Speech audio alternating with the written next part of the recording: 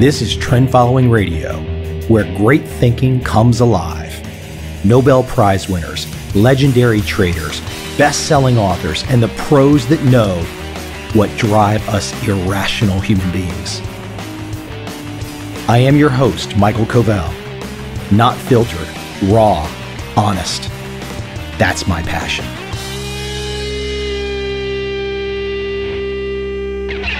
My guest today has been called the most important psychologist alive today. His name is Daniel Kahneman. He's the winner of the 2002 Nobel Memorial Prize in Economic Sciences.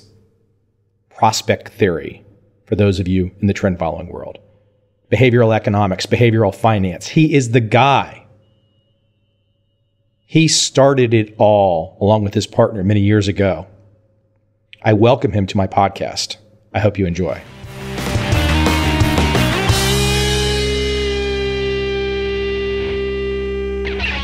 I was looking at your career, looking at all the research and findings, everything behind what you've done, and obviously we're not going to fill it in on this conversation.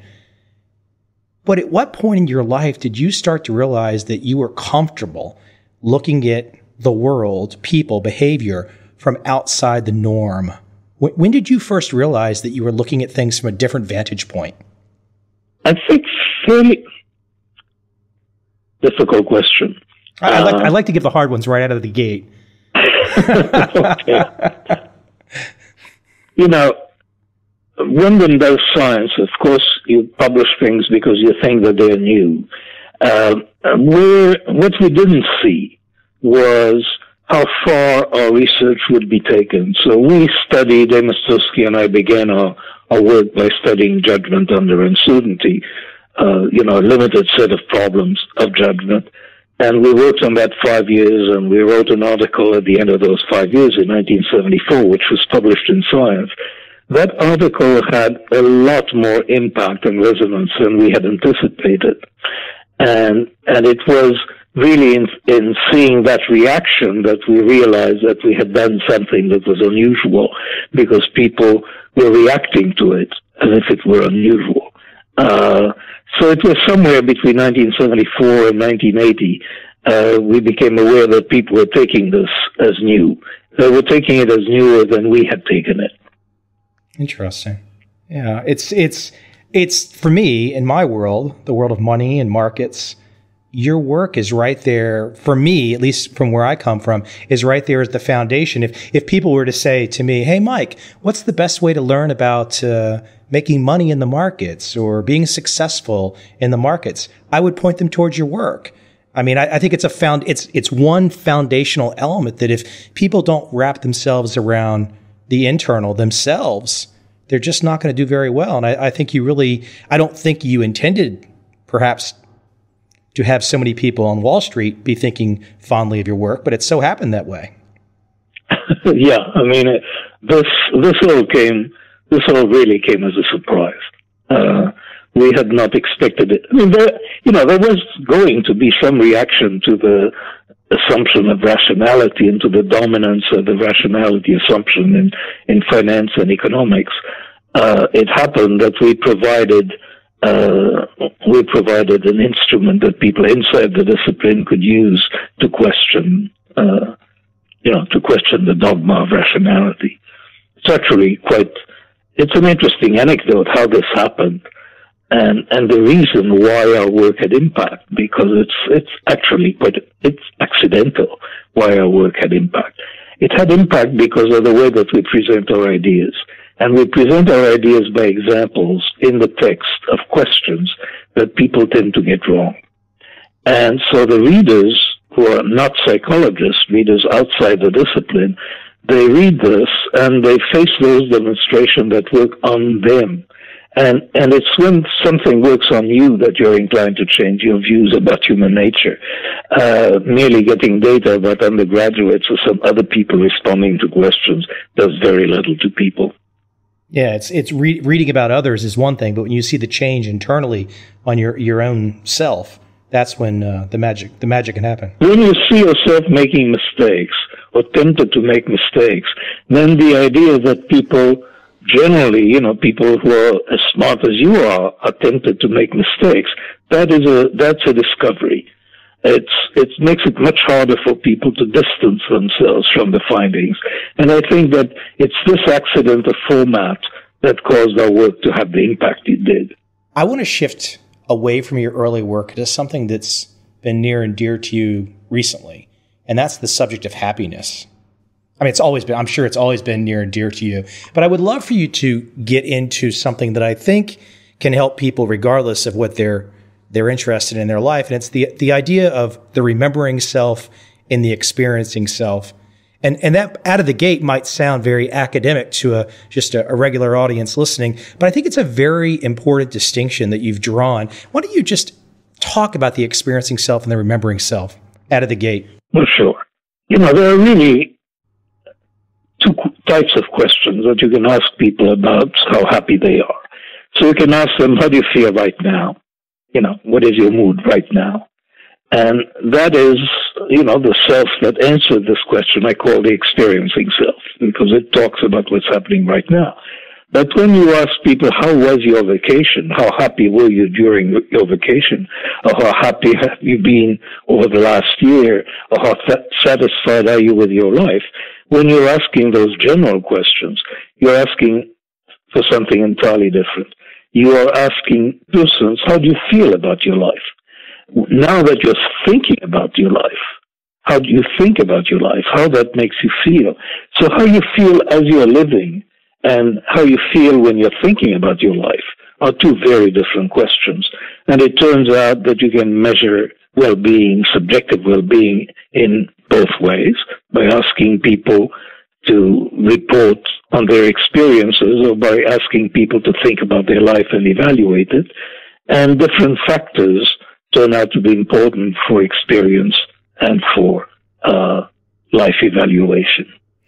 But there's quite a bit of confusion between the two. I mean, for example, I think you had a story about taking photographs on a vacation. Well, yes. I mean, we seem to be planning our vacations. In many cases, we plan our vacations as constructing memories that for use in later consumptions, and photographs are symbolic of that. But in fact, my argument has been that if you look at it in terms of how much time people spend consuming their memories, then that is a negligible amount of time compared to the amount of time that they spend having experiences. And yet we put a disproportionate amount of weight on the consumption of memories. Well, I'm sure you've observed this. So you watch young people today. Everyone's got a smartphone, and it's a constant taking of pictures of themselves called selfies. And it seems like instead of living and experiencing the moment, everyone is trying to capture an artificial moment and capture a memory, but the experiencing's not there. I don't know if you've probably noticed this yourself. Well, I mean, I don't do that, but certainly the ability to record so many things that are happening to you must be changing the experience of life, because you are evaluating your experiences as future memories. And in a way, when you're taking pictures of what you see, you're adopting a different stance on the experience itself. So certainly this is having an effect. What effect it has, at least I don't know. I haven't analyzed it. Yeah, I don't know what's happening there. It doesn't seem like it's necessarily good or bad. It's all relevant, but or relative. But let me jump. I only got you for a short amount of time, and I want to jump to a couple different areas that I think are really important to my audience, and some very strong thoughts that sound very straightforward. But I think, for example, a quote of yours that I've seen: "A person who has not made peace with his losses is likely to accept gambles that would be unacceptable to him otherwise." Now, that can have meaning far different fields, but in my world of trading, of finance, of money, of Wall Street, that not making peace with a loss is this is the downfall of so many investors. And here you're coming at it. I don't imagine you were thinking through some of that work with investing and trading in mind, but it's foundational I mean, every great trader knows what you just said is like, that's like written on the wall in some form or another. Well, of course, we weren't thinking of specifically of investors, but it turns out there is research that demonstrates this. So we know about traders, how they trade in the course of the day, and if they've been losing, they take more risks later in the afternoon. So that seems to be, the idea of not making. You haven't made peace with your losses. That means that you're trying to make up those losses. That tends to make you risk-seeking. And we do see a lot of evidence for that. And it probably is costly to traders. Now, I'm not, in the extreme cases, people, traders who trade so much that they can't make, peace with their losses. Some of them get caught up in cycles of fraud and, they become rogue traders. But those are the exceptions. But traders who are not rogue traders do tend to varying risk-seeking depending on the history of what's happened to them during the day or during the year. Let me shift slight gears on you and talk about bubbles and crowd behavior. And generally, it seems, and I know your research goes there, but that when people get together in crowds, the decision-making changes. Well, yes. I mean, what we see is we are, and that is probably biological, ultimately it's biological. It's following other people, so that when you see a lot of people running in one direction, we are by and large wired to run in the same direction. Now, a few very clever people will run in another direction, but the majority of us, we see the herd moving one way, we move with it. And that has large consequences, of course, for market behavior. By and large, what it causes people individually to do far less well than the market says they should, because they tend to come in too late when the market is rising, and they can, and so the people's timing is way off, and as a result of trying to follow the herd, they do much less well than they would do if they were basically adopting a policy and sticking to it. Is there anything else you'd rather be doing in your life than this? I mean, I look through your work and the findings, and I just imagine you're terribly passionate about what you do. Well, yes, I now do other things. I've retired from my academic career, and I now do consulting, which I enjoy just as much as I enjoy science. It's been a fun career, and the topic was fun. And when I started out this line of research, like 45 years ago with Amos Tversky, this was sheer fun because he was a very funny person with a really marvelous sense of humor, and we were laughing all the time. So we laughed for about 12 years doing our research. And what made it funny was that we were studying our own biases and our own mistakes. Our point was not that people are stupid, because we never thought that people are stupid, and we never thought that we were stupid. But it's our own mistaken intuitions we were studying, and that must have been the best fun I've had in my life, those years of working on that topic.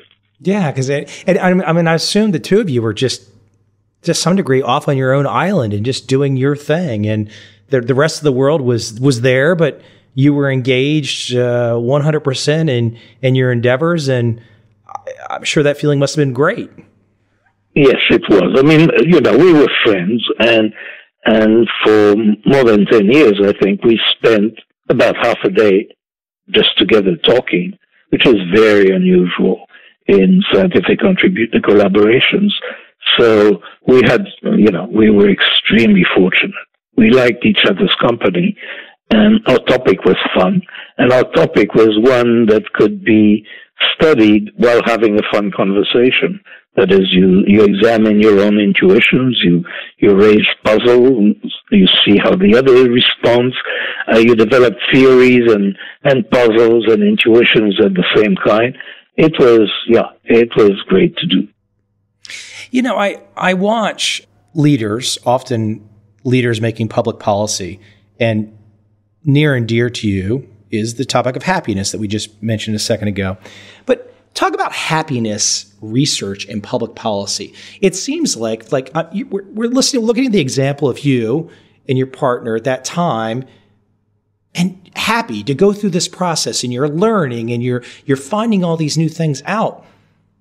But it seems like today, so many leaders, when it comes to public policy, you don't ever hear anyone talk about happiness.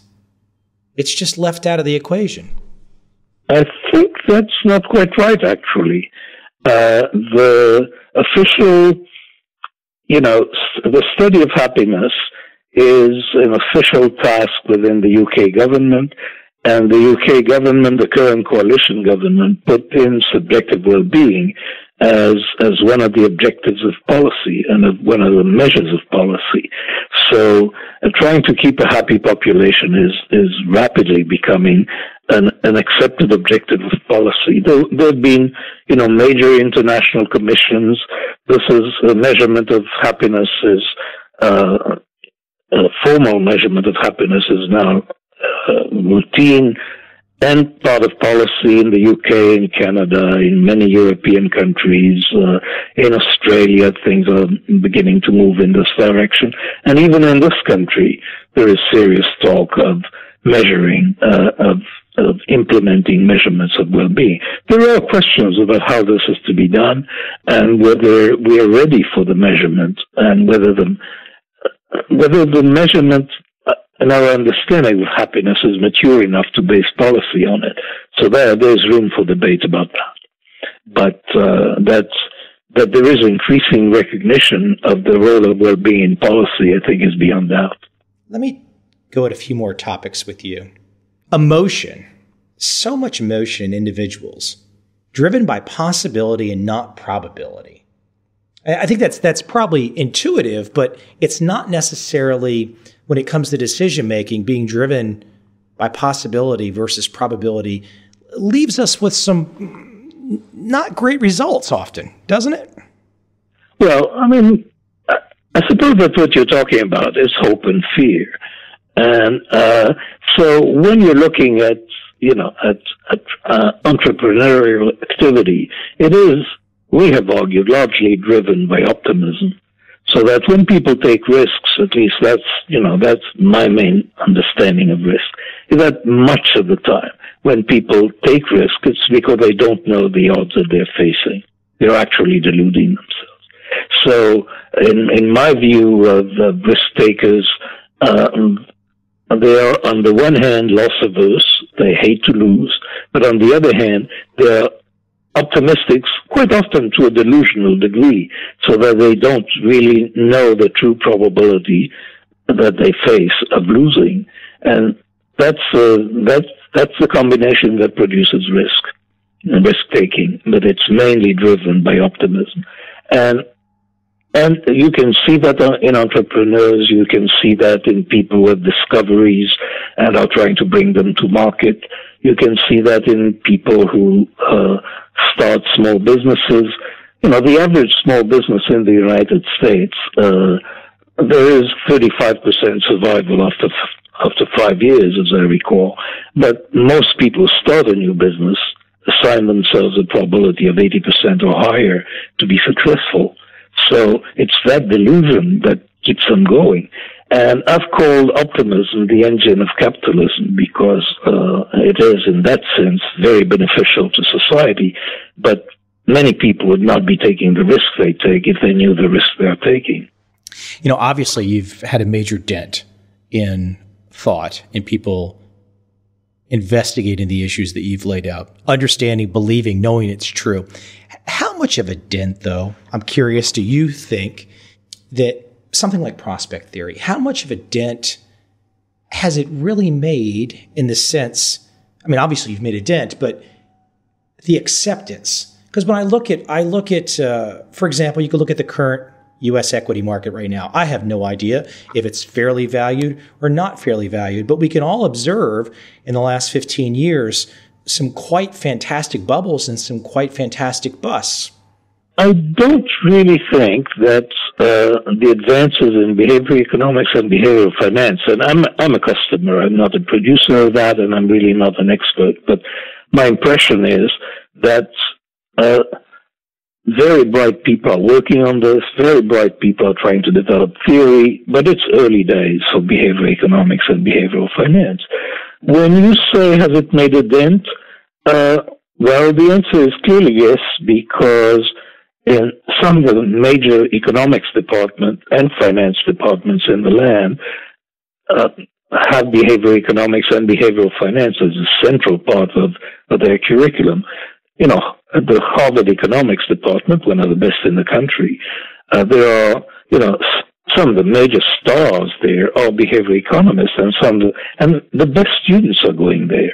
Many of the best students are going there, so that you know that it has made a dent, because of what graduate students are doing is telling you something both about the recent past and about the near future. The near future, there's going to be a lot of behavioral economics going, because many very bright scholars are going into the field. Yeah, I should probably clarify myself. I obviously was not trying to say it hasn't made a dent, but I guess I was thinking more about the more established field of economics, the more rational side of the coin, where you're coming in it from a different perspective, and there's always going to be that conflict between the two. Oh, I mean, there is. You know, I mean, there was something almost funny about the last Nobel Prizes that were given, because the Nobel Prize in economics was given to two people, both of them students of finance, with radically different ideas. So that you have Eugene Fama, who is a traditionalist and believes in the rational agent model, believes quite passionately about it, and in the rationality of markets. And on the other hand, you've got Bob Schiller, who is, who speaks about irrational exuberance and doesn't believe in the rationality of markets. So both of these currents are alive and well within finance. My sense is that there is a lot that the younger people may be drifting in the direction of behavioral finance, but I'm not sure. This is an impression that I get. Can I get you to go back to your really early years for a moment? We've only got a few minutes left, but I would love for you to go back to as a young man, because I think when people listen to people that have had some achievement in their life and they've gone down certain paths, it's always nice to kind of look back and say, well, can I relate to that person? It's very difficult to relate to somebody that maybe receives a Nobel Prize, but can you relate to that man as a young man? And I'm wondering if you might talk about maybe some of your early experiences. And I think there was one experience, and I believe it was in France, and I believe it was with a German soldier. And you walked away from that changed. Yeah, I mean, I can tell the experience. I mean, it was during the war. I was 7 years old, 1941, in occupied France occupied by the Germans. And they were beginning the measures against Jews. It wasn't extermination yet, but they were getting ready. And so the Jews were supposed to wear a Star of David, a yellow Star of David, and there was a curfew for Jews. And I was a first grader or a second grader, probably, and I was playing with a friend, and I went past the curfew. And so I put my sweater inside out and walked home. And then near home, in a place I still remember, this was in Paris, there was a German soldier facing me and walking towards me, and he was wearing a black uniform, which I knew, although I was only 7 years old, was a bad one, because it was the SS that were wearing the black uniforms. And he approached me, and I must have been shaking. I don't remember every detail, but what I do remember is he stopped me, he called me, and he picked me up, and he hugged me, and I remember being terrified that he would see the yellow star inside my sweater as he was hugging me. And then he put me down, and he opened his wallet and took out the picture of a little boy and showed it to me. And then he gave me some money, and I went home. And it was the complexity of that experience that here was a man, who was clearly quite ready and perhaps eager to kill people like me, but there he was. He has a son. He loved his son. I reminded him of his son. And so, yeah, it was the kind of experience of the complexity of human beings that has guided me. As it has inspired, I think, a lot of my work. I've been curious about people all my life. Yeah, I think a lot of people might be envious when and I highly recommend them to take a look at some of your books, but it's such a fun topic to be an observer of the human condition, just to watch people, to observe, and then to find things out that maybe you didn't expect to see. That's such a fun process. Oh, yes, that's what I was saying. It has been a fun career. Well, listen, I don't want to keep you. You were kind enough to take some time out today. I will go ahead and point people to any place you might want. It might just be Amazon to check out one of your books. I know you're not trying to sell anything or promote anything. People can go check out Thinking Fast and Slow is one book. I know there's quite a few. Yeah, I mean, it really is the only one that was written for the public, and it's still there. It's actually on the bestsellers list. It has been since it was published, I think. So it's easy to get. It's $2.99 on Kindle. I don't know why Amazon serves it like that, but that's how they sell it.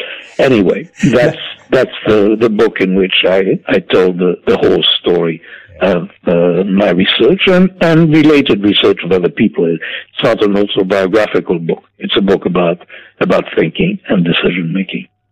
Well, I love it. I mean, I love the topic. I think it's so foundational to my audience. And I still think there's probably some people out there that they say, well, Mike, you've gone off the deep end. Well, why does this gentleman at Princeton, or what is the relevance here? I think some people just don't get it, but there's quite a few that do. And I think they're appreciative to be turned on to new ways of thought and thinking. So I appreciate all your work, and I appreciate you taking the time today. Thank you very much for having me. Take care.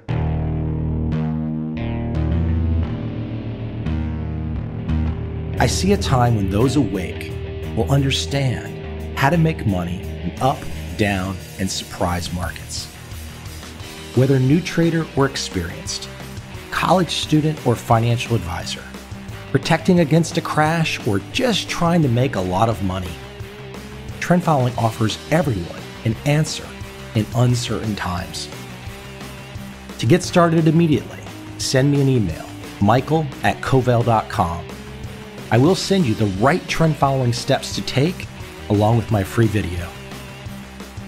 But if you want to buy and hold, trust the government and trust Wall Street, this is absolutely not for you.